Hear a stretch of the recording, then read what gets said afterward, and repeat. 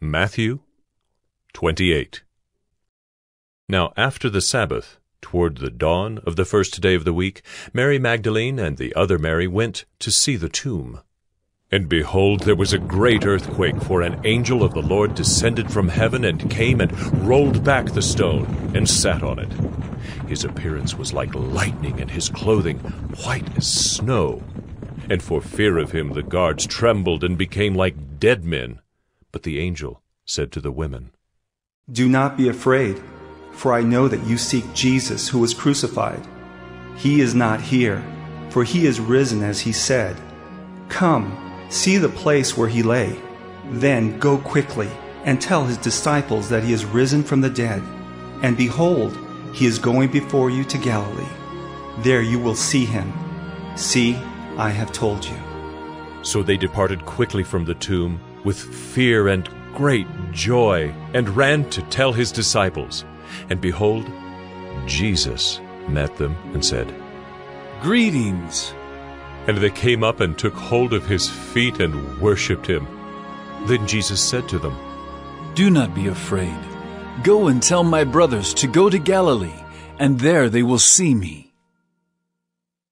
While they were going, behold, some of the guard went into the city and told the chief priests all that had taken place.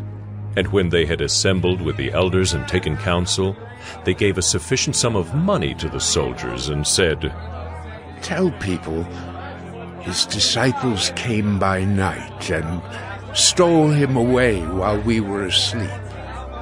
And if this comes to the governor's ears, we will satisfy him and keep you out of trouble."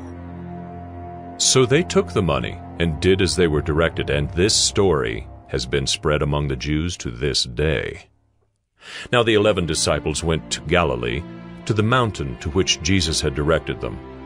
And when they saw him, they worshipped him, but some doubted. And Jesus came and said to them, "All authority in heaven and on earth has been given to me. Go therefore and make disciples of all nations, baptizing them in the name of the Father, and of the Son, and of the Holy Spirit, teaching them to observe all that I have commanded you. And behold, I am with you always, to the end of the age." Mark 16. When the Sabbath was past, Mary Magdalene and Mary the mother of James and Salome bought spices so that they might go and anoint him. And very early on the first day of the week, when the sun had risen, they went to the tomb. And they were saying to one another, "Who will roll away the stone for us from the entrance of the tomb?" And looking up, they saw that the stone had been rolled back. It was very large. And entering the tomb, they saw a young man sitting on the right side, dressed in a white robe, and they were alarmed. And he said to them, "Do not be alarmed. You seek Jesus of Nazareth, who was crucified. He has risen. He is not here. See the place where they laid him? But go, tell his disciples and Peter that he is going before you to Galilee. There you will see him, just as he told you." And they went out and fled from the tomb, for trembling and astonishment had seized them, and they said nothing to anyone, for they were afraid. Now when he rose early on the first day of the week, he appeared first to Mary Magdalene, from whom he had cast out 7 demons.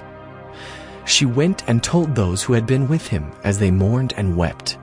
But when they heard that he was alive and had been seen by her, they would not believe it. After these things he appeared in another form to 2 of them as they were walking into the country. And they went back and told the rest, but they did not believe them. Afterward he appeared to the 11 themselves as they were reclining at table, and he rebuked them for their unbelief and hardness of heart, because they had not believed those who saw him after he had risen. And he said to them, "Go into all the world and proclaim the gospel to the whole creation. Whoever believes and is baptized will be saved, but whoever does not believe will be condemned. And these signs will accompany those who believe. In my name they will cast out demons. They will speak in new tongues. They will pick up serpents with their hands, and if they drink any deadly poison, it will not hurt them. They will lay their hands on the sick, and they will recover."